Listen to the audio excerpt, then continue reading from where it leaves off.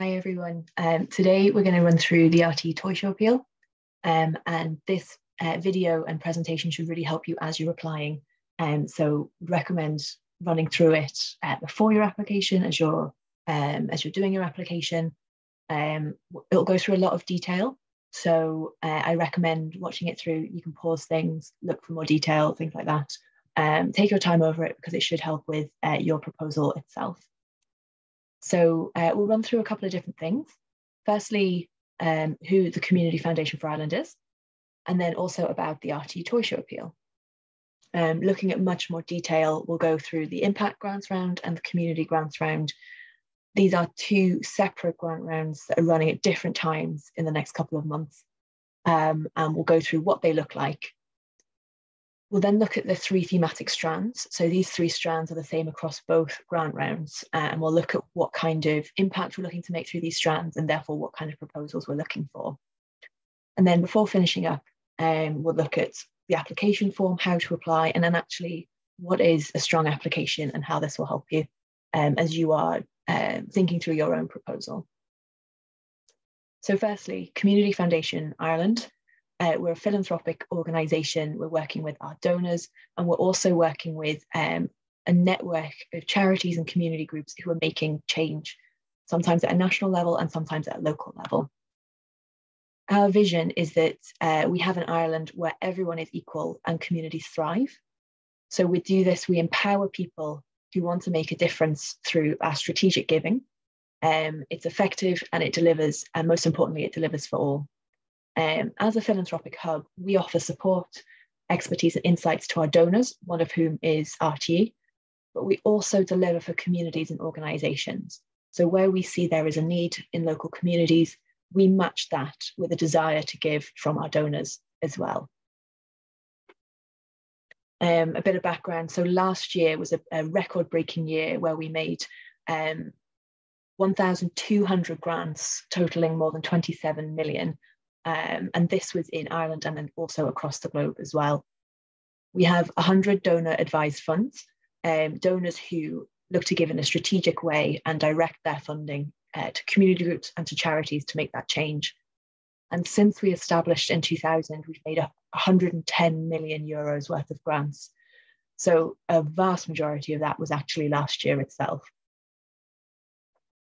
And then one of our largest funds is the RTE Toy Show Appeal. So inspired by children, the Toy Show Appeal works to bring the magic of the toy show to every child in Ireland. So this fund is providing essential support, health, well-being supports as well, and then access to play and creativity through the funding it's providing. And ultimately, it's looking to change children's lives for good. This is the third year of the appeal now, so it's been brilliant to work on this over the last couple of years. And as we've been developing the fund, the priorities have been changing to reflect the different environment that we're now in.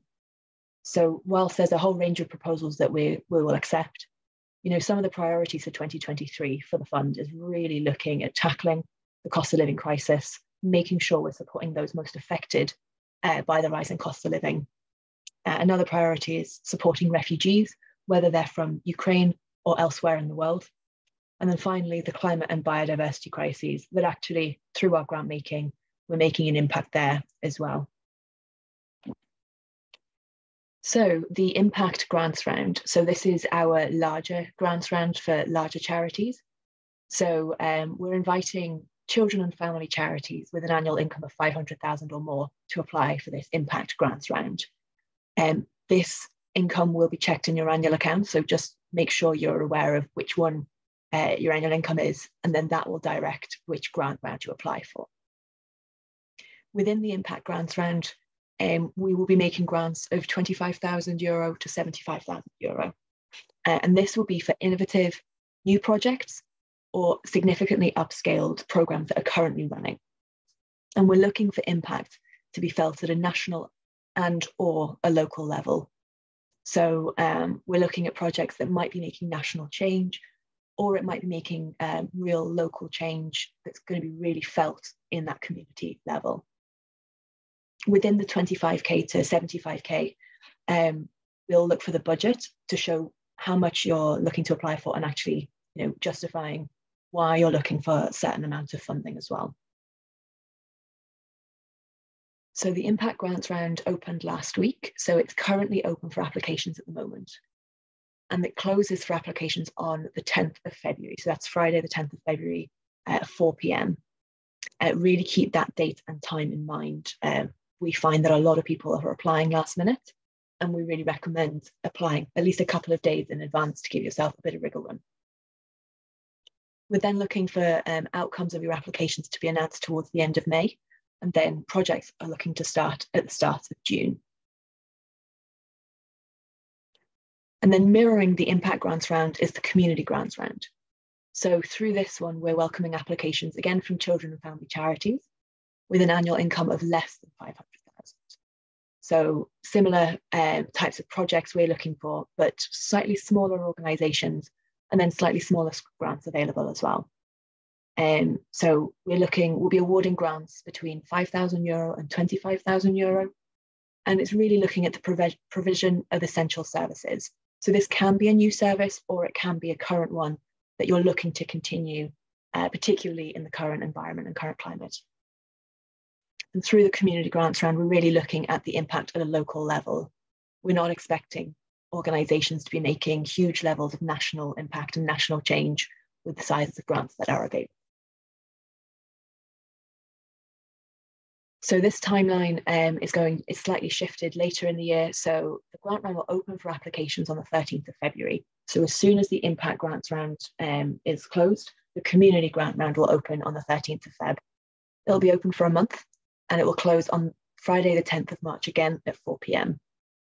Likewise, the outcomes will be announced at the end of May, and then we're looking for projects to start at the beginning of June. So within both of the grant rounds, the same strands apply. So we have 3 different strands. The first strand is addressing essential needs. So within this strand, funding is going to be granted to ensure that the most vulnerable children are safe, warm, and fed, and are properly supported in addressing their educational needs. So this is particularly important at the moment with the rising cost of living.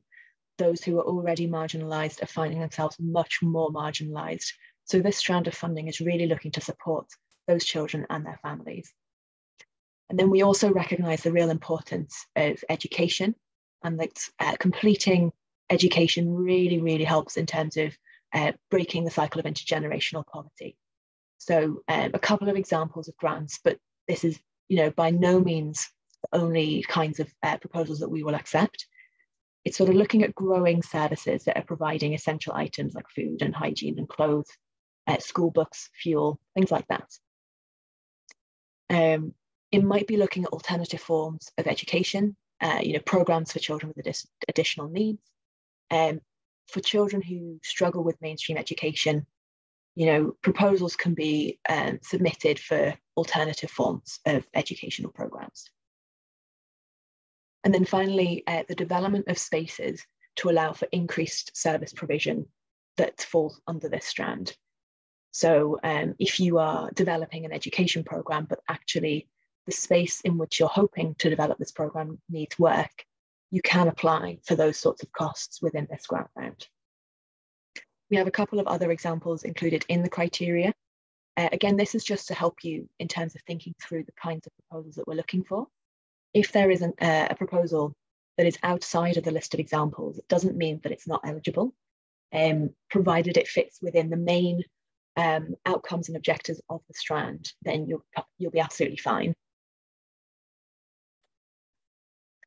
Looking at strand 2, so improving health and well-being. So grants within this strand of funding will be made to improve the physical and mental health of children and to increase the quality of life for children with disabilities and serious health conditions. One thing I will say is that when we use the term children, we're talking about 0 to 18 years old. So programs and projects that are working with children and young people 0 to 18 years old. So examples of this, it might be establishing new and innovative mental health programs. It can also be just sort of upscaling current mental health programs. We understand there's a huge strain on the mental health sector, and actually cutting down those waiting lists could be one of the most important things that you do as a charity. So that, that kind of work would definitely fit into this strand. It might be the development of essential services for children with disabilities. And then again, the development of the spaces to allow for this increased service provision. So if you're looking to increase the number of mental health programs that you're running, but you don't have the space to do so, this strand, you can apply to develop the space to allow for an increase in the number of programs and services that you are providing. Again, there's much more in the criteria, so definitely take a look there. That'll get you thinking about the kinds of things that are eligible for you to apply for. And then finally, in strand 3, creativity and play. So grants within this strand were made to ensure that the most marginalised and disadvantaged children have access to the arts, and then also have access to play and extracurricular activities. So examples here might include growing outreach programs to engage marginalised cohorts within the arts as a whole. It might be to start creative programs that support children with additional needs. And then again, development of spaces that allow for increased access to play, creativity and socialising, whether this is an indoor space or an outdoor space as well.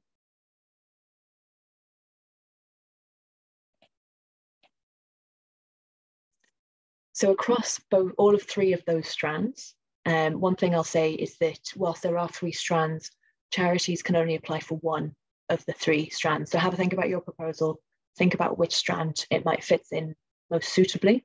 We are only accepting one proposal per organisation, no matter which strand it is that you're applying for. So across both the impact and the community grants round, but also all 3 strands, there are some things which are sort of our baseline eligibility criteria. So the projects that you're applying for must benefit, must support and work with the most vulnerable and marginalised children.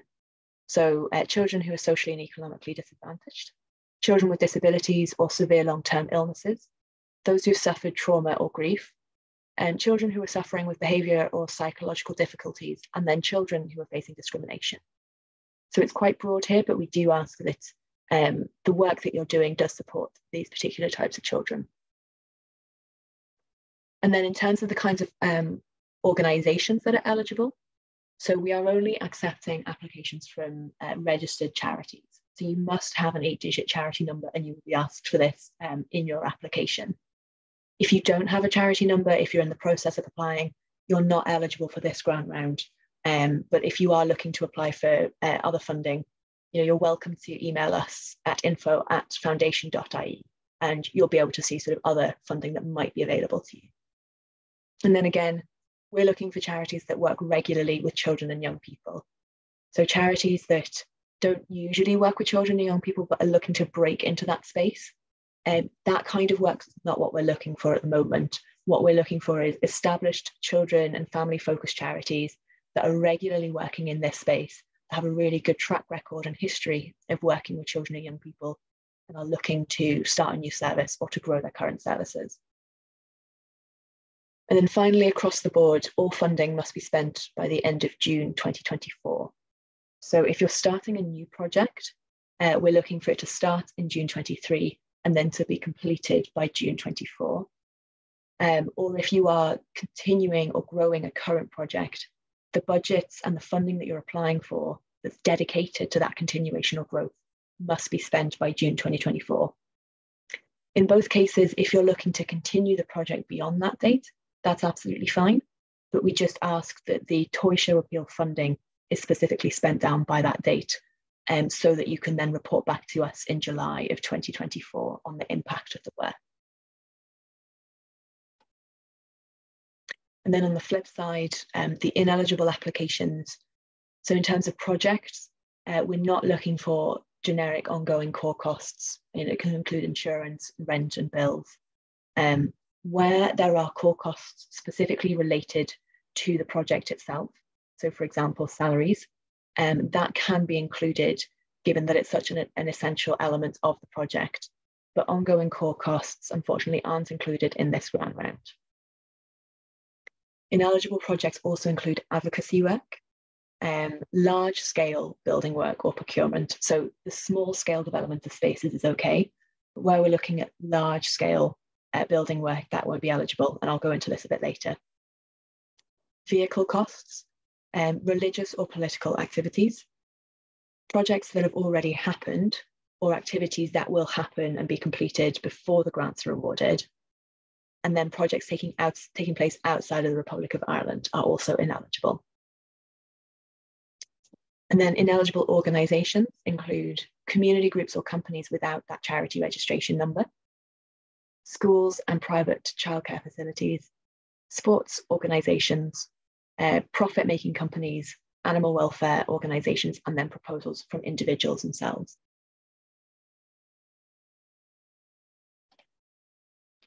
So looking at slightly more detail on the staff, the equipment, and the capital costs. So as I said before, the staff time specifically related to a project is eligible. And this includes projects that you're looking to employ a new member of staff because you're upscaling the piece of work that you're doing, or salaries that are increased hours or days for that member of staff if you're looking to increase the work there. Staff time that is not related to the project isn't eligible. Equipment costs are eligible, so where it's specifically related to the strand and the criteria. So we'll just need to see that. So if you're looking to buy additional equipment or medical supplies, we just need to see that that is eligible and fits within the criteria. Small capital costs are eligible, so this might include room refurbishment, renovation, or extensions.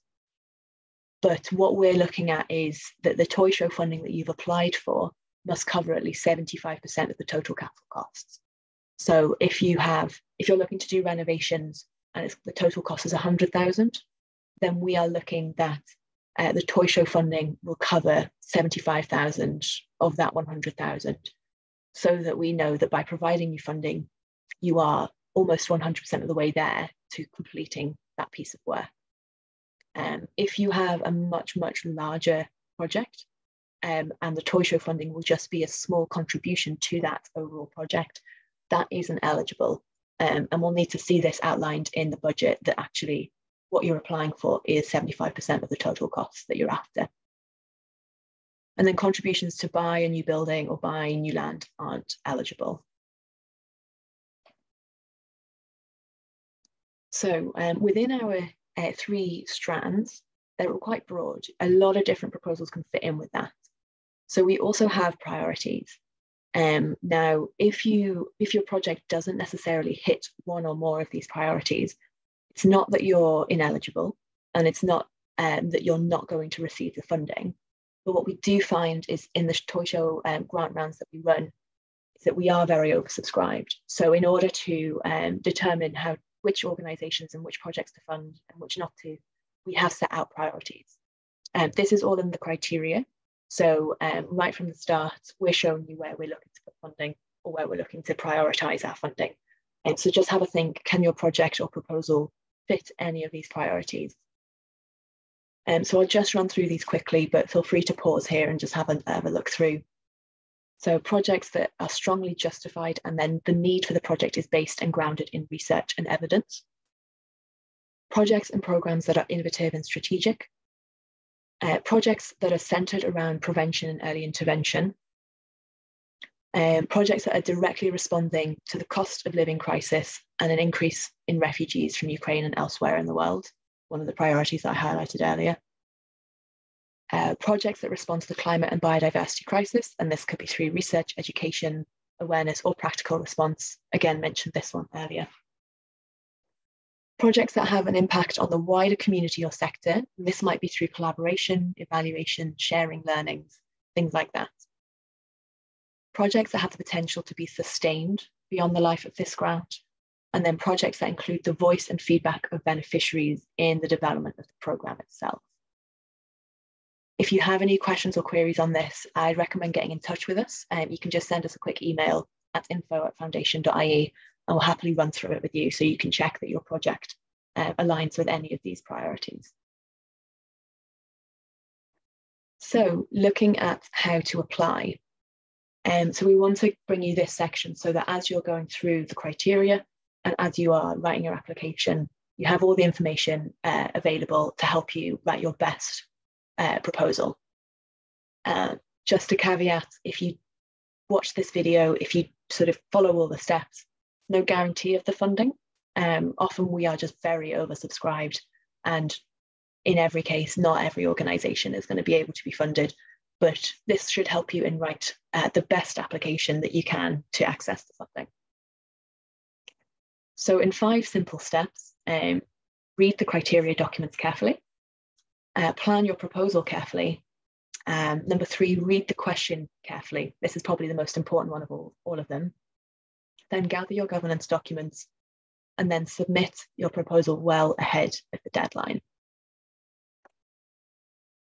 So looking at our application form, all of the applications that we receive must come in through this application form. It looks like this. There'll be a number of different questions for you to put in your information. Some of them are short answers and some of them are longer answers. But this is sort of what you'll be faced with as you apply for funding.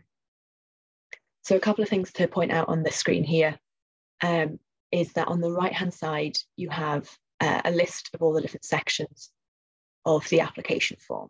So right now we're in section 1, but it will go through the applicant details, through to the project and the budget details, and then the governing documents that we're looking for you to submit as well.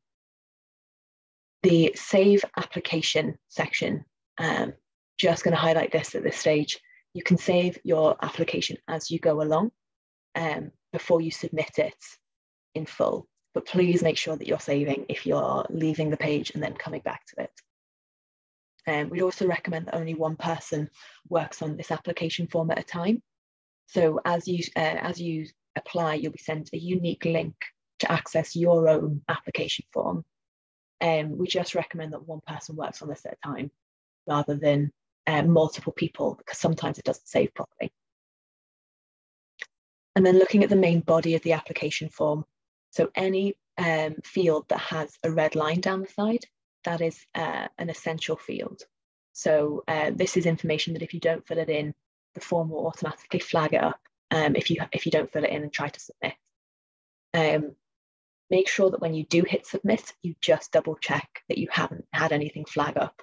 We have some people that hit submit, don't realise that they have fields that haven't been filled in, and then never realise that they haven't actually applied for the grant round. So make sure you double check that. Also, just to sort of highlight the information, the I symbol here, I'll show you what this looks like, but I'd really recommend that as you go through each of the different questions, you hover over that I, the little information I button, and that will provide you additional information in terms of helping you draft your answer to the question itself. So what does it look like to make a strong application? So here is one of the first questions that we asked. What are the charitable aims and objectives of your organisation as defined in your constitution? And then what are the day-to-day activities of your organisation? So there's 2 different elements to this, and we've highlighted that in the information one. So by hovering over that I, this little text box pops up. We're really looking for you to answer both questions. If you only answer one or one of the 2 elements of the question, you're not going to be scoring full marks on that one. So please answer both questions, and then only charities that focus their work on children and families are eligible in this grant round. So just reminding you of some of the criteria there. This helps you sort of to focus your question and the way that you're answering it. So in the answer here, they're saying that they're working with children in financial hardship, but then they're also supporting the families in the long term as well. You can pause here, have a read through, see how they've set up their answer. What we're looking at here is someone they've only used sort of 140 words of the words that they have available. So, you don't ever have to use your entire word count. It's more of a guide, but we do need to make sure that you're putting enough detail in it. So by answering both elements to the question, you'll probably end up using most of the words available. But even in this one, they've kept their answers quite short and snappy, but they have made sure to include both, what the objectives of their organisation are, and then also what their day-to-day activity includes as well. This question here, we've sort of outlined and reminded you of what the aim of the strand is. So the strand aims to improve the living conditions and educational outcomes of children at risk. So that's the headline. And then we're saying, please describe your project or program and how it meets the objectives of this strand of the Toy Show Appeal. And so this is coming from our addressing essential needs strand. So what we want you to do here is really to show us, what your project is, but then also show us how it fits the criteria. It makes our assessors' lives really simple when you are really clear in your answers that actually your project fits the criteria really neatly. So they've spent the first paragraph outlining the program that they're wanting to do. And then actually with the funding, they can split the homework clubs, they can do additional homework clubs and have additional children there. And then that final paragraph, they've showed us how it fits with the Toy Show Appeal aims and objectives. So that they're working with children from a particularly disadvantaged area by increasing the number of disadvantaged children accessing these supports. And then they'll support them whilst they're at school and increase their participation. So that helps in terms of accessing employment and having the best chance of life later on in their lives. So they've really linked it back to the aims and objectives of what the addressing essential needs strand is looking to do. So you can do that as you're doing your own proposal, whether it's the addressing essential needs or one of the other strands. But you're saying this is exactly how it fits, and that just makes it really clear for our assessors as they're going through and reading your applications. Just giving another example of a question here. So this is a question about the need for the proposal. Just thinking back to the priorities, one of the priorities for the Toy Show Appeal is that the need for the programs are based in evidence and research. So in this answer, the charity has made sure that they're linking it back to the research that they have access to. Research that Pobble has done is publicly available. They have access to that data, but they also have anecdotal evidence as well. So they've referenced the 40% of the data, but they're also showing that they have anecdotal evidence as well. They've rounded off their answer with a really short but succinct reminder and conclusion for why they need this project. So they've made it really clear, and then they've just reminded us at the end there, you don't have to structure your answers in the exact way that's here. This is very much just an example, but we just want to show you that this is the kind of answers that we're seeing. So it'll help you in terms of planning your own proposal as well. And then just looking at the budget quickly. So we're looking for projects to be 12 months long or to finish by June 2024. So we're only looking for you to be doing sort of filling in the year one column. Even if your project runs for multiple years and you're going to search for funding, for year 2 and year 3 in some other way, we're only really interested in year 1, particularly for this sort of budget element. But we are looking for detail. So in the example here, they've broken it up into the staff hours, the setup costs, the program costs of the actual homework club itself, and then they're providing hot meals as well. So they've broken that down, and then they've also given additional information. So even on the staff hours, they're looking at additional staff hours, 10 additional hours per week. And then they're also thinking about PSRI and other costs related to the employment of that particular staff. They've added additional detail when it comes to the setup costs, the program costs, and the hot meals. It's important to include this level of detail. We do want to see it. So just make sure it's there.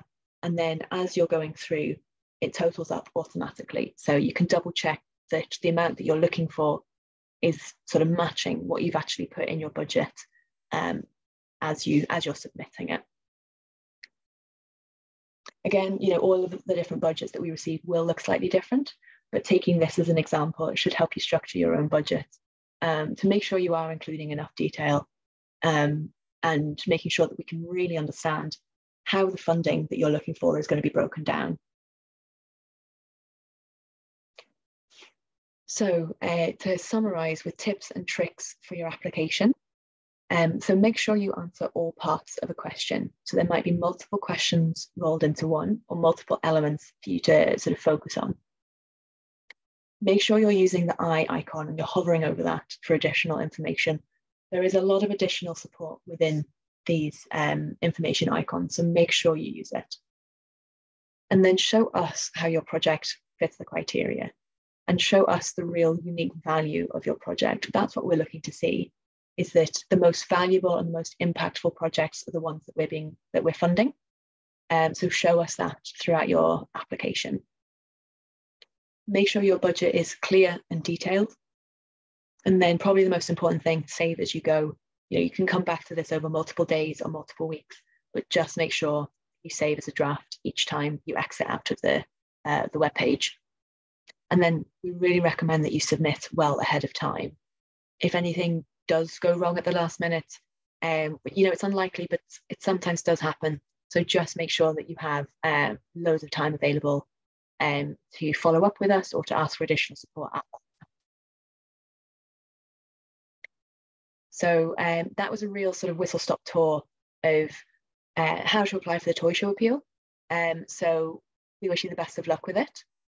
But please do give us an email if you do have any questions about the criteria, the FAQs, the application form. We're happy to chat with you, and best of luck in terms of submitting your proposals.